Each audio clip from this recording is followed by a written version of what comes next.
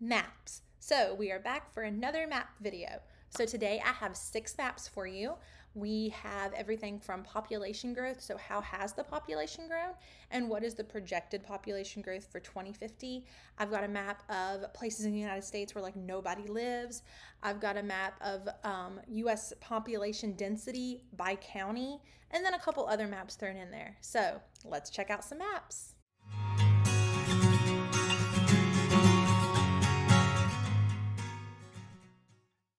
So the first map we're going to look at is population growth by region. It is broken down into 3 different years: 1900, 2000, and 2050. So 2050 is the projection of what they think it's going to be in 2050. So in 1900, we're going to start in North America.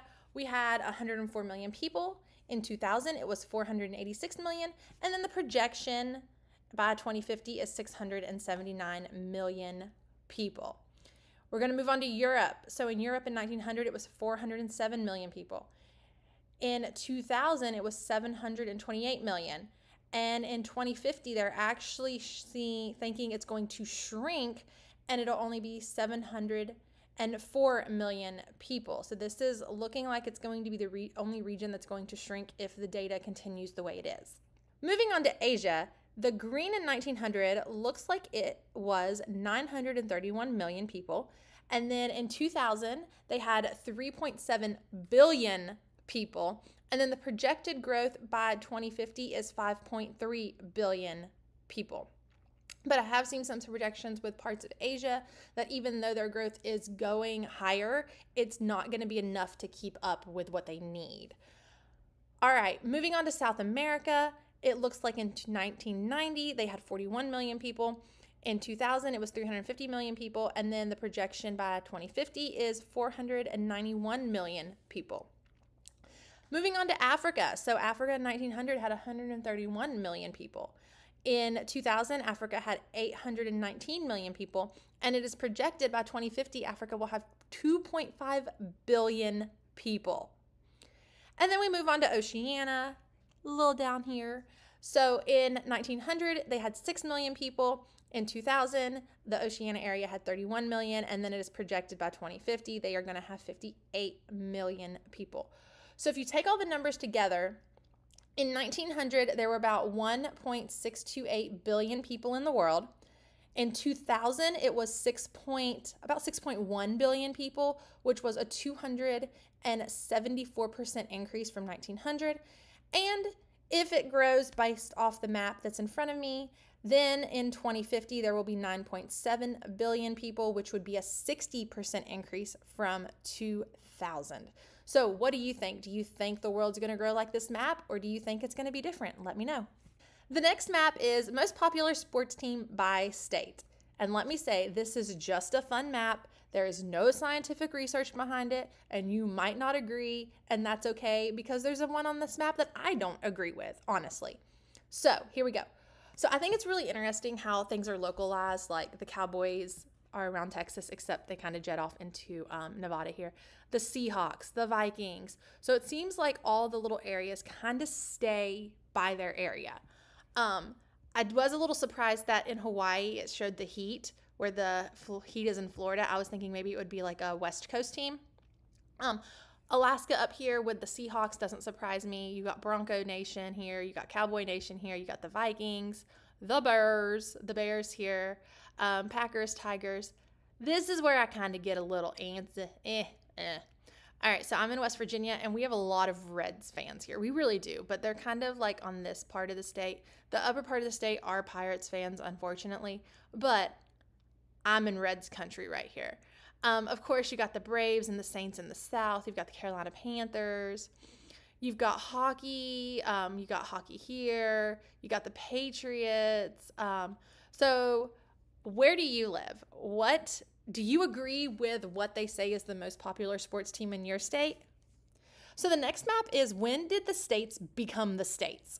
So you can see that the little key here has everything broken down by a set of years, about depending on time range. You have anything from the 3-year range to a 10-year range to some 50-year ranges.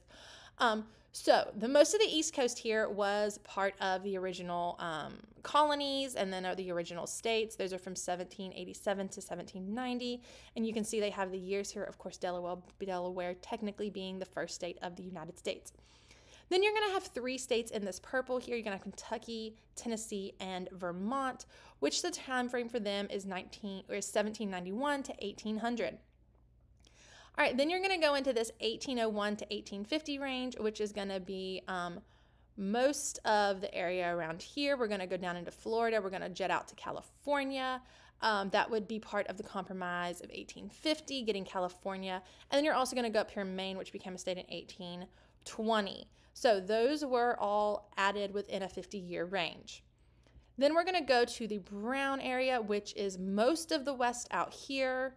And then you have little West Virginia here because we broke off from Virginia in 1863 during the Civil War. So you're going to go to the next set of colors, which is this like light pink. You're going to have from 1901 to 1912, which is going to be Arizona, New Mexico, and Oklahoma. And then you're going to go all the way to 1959 to add Alaska and Hawaii. So where are you from and what year did your state become a state? All right, so the next map is U.S. population density by county. This is from 2020.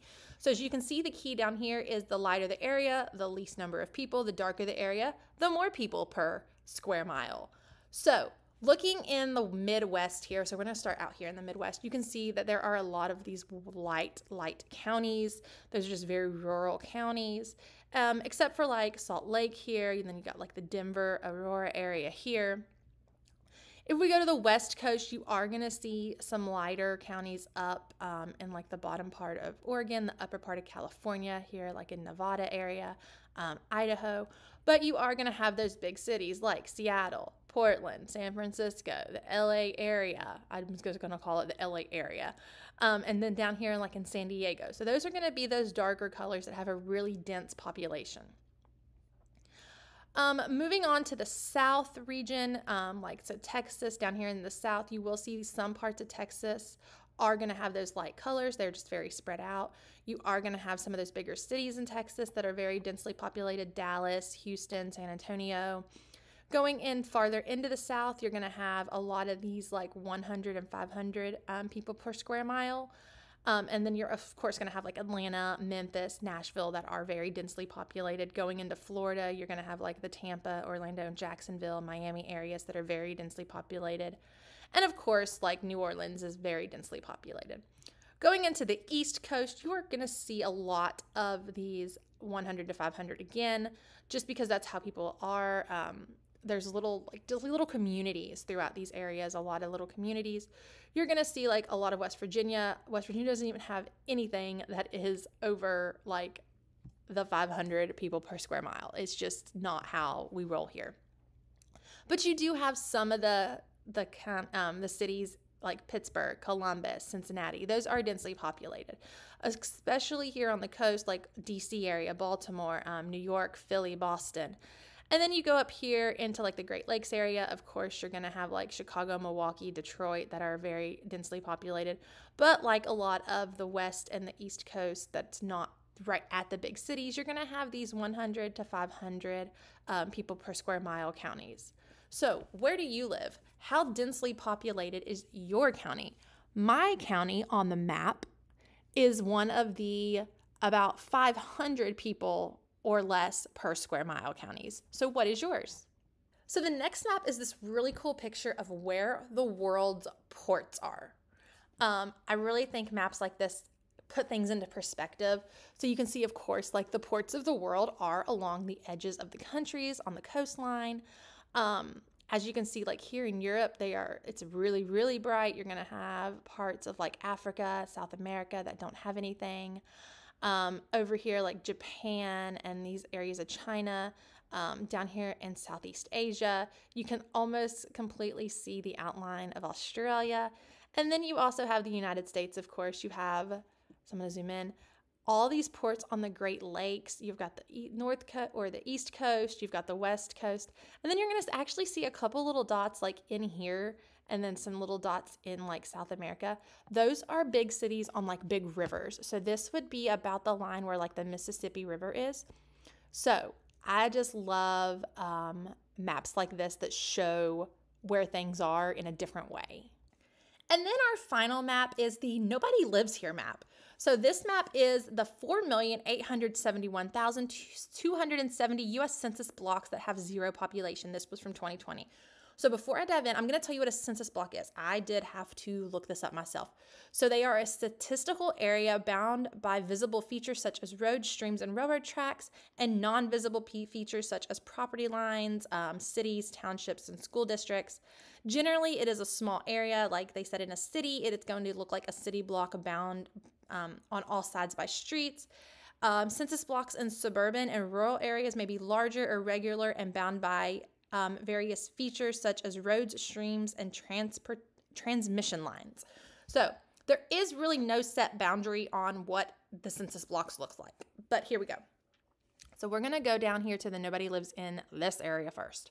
So as you can see here in Hawaii, you're going to have some green that are in kind of like the middle of the islands. The most of the population in Hawaii does live on the outskirts of the islands. The green is very not populated. Alaska, of course, you're going to have a lot of Alaska that doesn't have anybody in their census blocks just because of how Alaska is. So you can see like a lot of these islands out here. You have a lot of the upper, the northern Alaska, northwestern Alaska here, just as this green with very rarely a dot of white in it. If we move up to the United States, you're going to see that the Rocky Mountain area has a lot of this Nobody Lives Here green. You're going to see like down even on the coast or on the border here with Mexico, you're going to have a lot of this Nobody Lives Here green.